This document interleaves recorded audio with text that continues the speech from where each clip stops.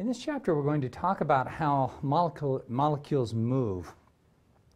Any molecules that are at a temperature, a finite temperature, such as the air molecules in this room, are moving around at a high rate of speed, and we'll calculate that speed. And they bounce off of each other and create collisions. Their speeds are in random directions, and their speeds range from very slow to very high, and they change as they make collisions with each other. So that's the subject of so-called kinetic theory and the understanding of gases, mostly, the ideal gas law. First, a few concepts that you may have seen in your chemistry, but if you haven't, we'll review them thoroughly. So to facilitate comparison of the mass of one atom with another, a mass scale known as the atomic mass scale has been established. So the first concept here is to define the atomic mass unit. This is defined as 1.66 times 10 to the minus 27 kilograms. And I'd like to invite you to commit that to memory. 10 to the minus 27 kilograms. This is roughly the mass of a proton or a neutron. They have slightly different masses. We're not going to worry about the difference right about now. It's called U, the atomic mass unit. And it's defined in such a way that the carbon-12 atom, which is a very important atom in nature as well as in our human body, has exactly a mass of 12U. So 12 times this number, so whatever that number is, 1.66 times 10 to the minus 27, you multiply that by 12, that's the mass of one carbon-12 atom. And you might say, what's a carbon-12 atom? Remind me. And the answer is it has 6 protons, 6 electrons to match the 6 protons, so it will be electrically neutral, and it also has exactly 6 neutrons. So the electrons have a very small mass. The 6 protons plus the 6 neutrons make up the 12U, 12 atomic mass units. So when you see carbon in the periodic table, you don't see 12 there listed for the atomic mass. You see 12.011. Why is that? The reason is that carbon comes in different isotopes. The carbon-12 isotope has 6 neutrons in it. The carbon-13 isotope still has 6 protons, but it has 7 neutrons. And it is much less abundant in nature, but it does appear in nature.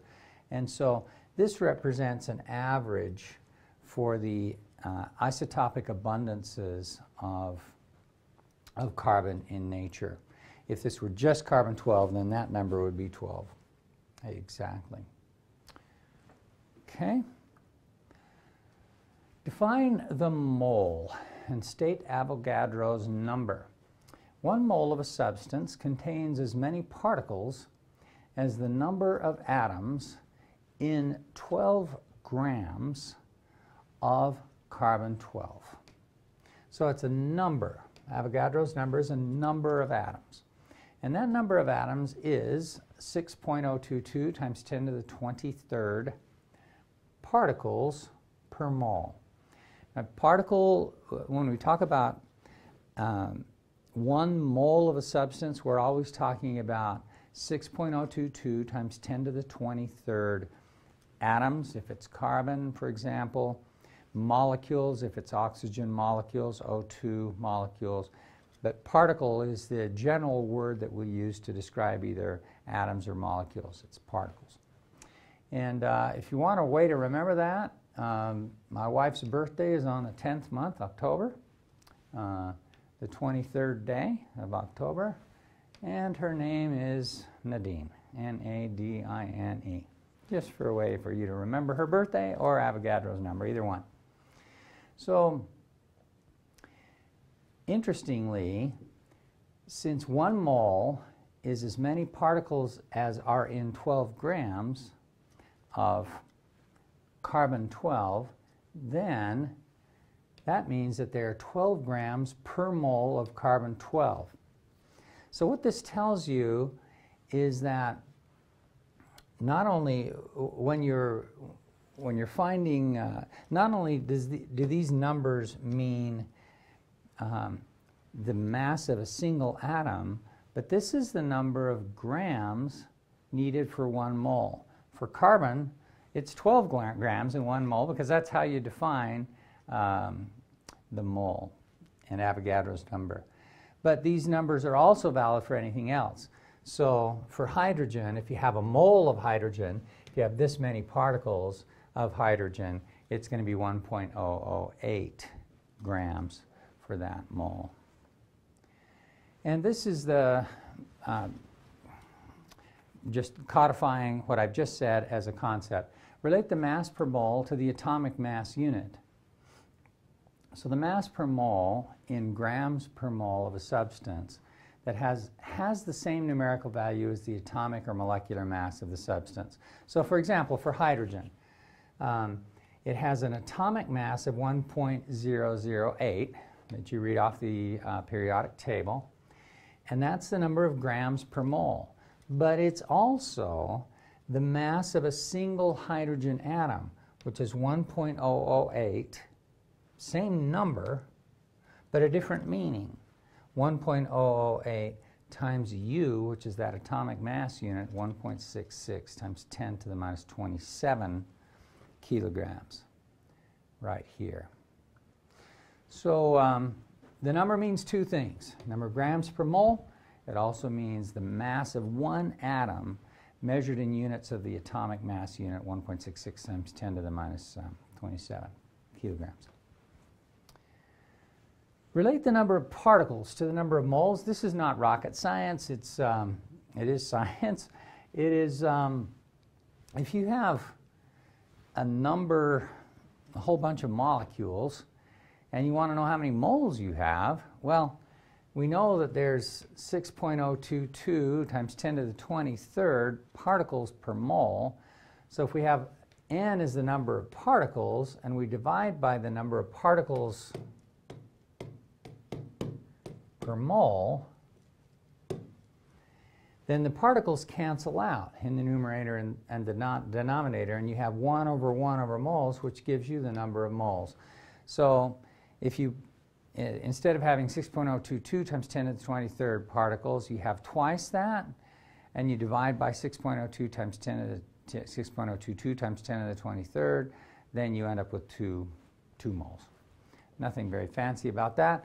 Then another concept to relate the total mass, m, of a substance to the number of moles of the substance.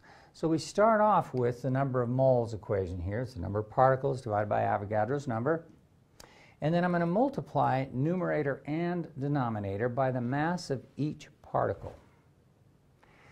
So I've just multiplied and divided, well, multiplied the numerator and multiplied the denominator by the same thing, so I haven't changed the equality. And then I ask myself, what is the mass of the particle times the total number of particles? So if you have a hydrogen atom which weighs about 1.66 times 10 to the minus 27 kilograms, and you have 10 million of those, multiply 10 million by the mass of the particle, that gives the total mass of all the hydrogen that you've got there. So this product of the mass of the particle times the total number of particles is just the total mass of the substance that you have. Then the denominator is the mass of the particle times Avogadro's number. Now this one is the mass of a particle measured in kilograms times the number of particles per mole. That is Avogadro's number. So that gives you something, kilograms per mole. So this gives the mass per mole of that substance, which is what you read off the periodic table. For hydrogen, the mass per mole is 1.008 grams per mole. That's that mass per mole here. So this equation, N equals M over the mass per mole, or sometimes called the atomic mass or atomic weight, depending on where you went to school.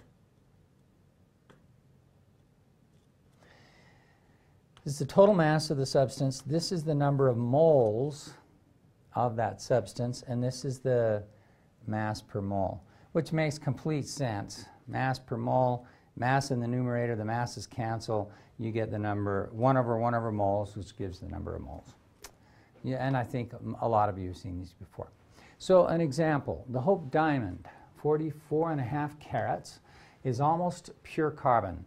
The Rosser-Reeves Ruby at 138 carats, that's on the right, the Hope is on the left. The Hope is surrounded by many smaller diamonds, any of which would have been a very large rock on the finger of a person. But anyway, the Hope Diamond is a big one. So, 1 carat is equivalent to a mass of 0.2 grams. And so we're asked to determine the number of carbon atoms in the Hope Diamond and the number of aluminum oxide, I believe it is, molecules in the ruby. So let's do it first for diamond. Diamond is mostly carbon, so let's consider it to be all carbon. So for the mass, this is the equation that we just derived. The mass is 44.5 carats, but we know that there's 0.2 grams per carat, and so that'll give us a mass in grams in the numerator, and that's what we want in the numerator. Then in the denominator, we need the atomic mass of carbon, the mass per mole. And that we've shown in the figures a couple of times, it's close to 12, but because of those carbon-13 atoms, it's actually 12.011 grams per mole. Let's see how the units are going to come out. Grams will cancel, and we have 1 over moles, so the moles come up in the numerator, and that gives us 0.741 moles of carbon in the Hope Diamond. But the question actually asks us how many carbon atoms are in that. And for that, we need the relationship that N is big N over Avogadro's number. So the number of moles is the number of particles divided by Avogadro's number, which is the number of particles per mole. So instead, we solve this equation for big N is little n times Na, Avogadro's number. Plug in the number of moles, plug in Avogadro's number, particles per mole. Sometimes it's written as 6.022 times 10 to the 23 particles per mole. That's how I wrote it in the concept. Here, since particles is not really, it's not an SI unit. It can come, it's kind of like radians. It can come in and out of the equation at will. Sometimes it's just written as 6.022 times 10 to the 23rd per mole. So that gives 10 to the 23 atoms of carbon inside that Hope Diamond. So for this ruby, 138 carats, we do the same thing to find the mass as we did with the Hope Diamond. But the mass per mole is a little more complicated. We've got 2 aluminum atoms, and the atomic mass of each aluminum is 26.98. Just look it up in a periodic table. Multiply that by 2 because you have 2 aluminum atoms.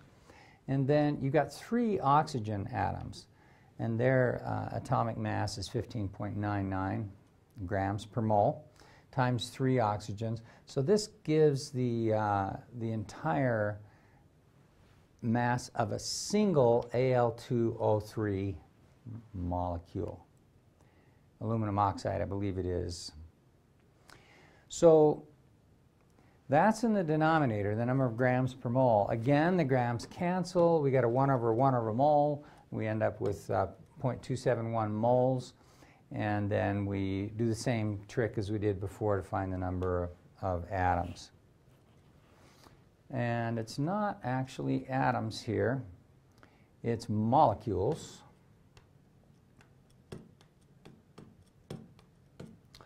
of Al2O3. It's particles, number of particles.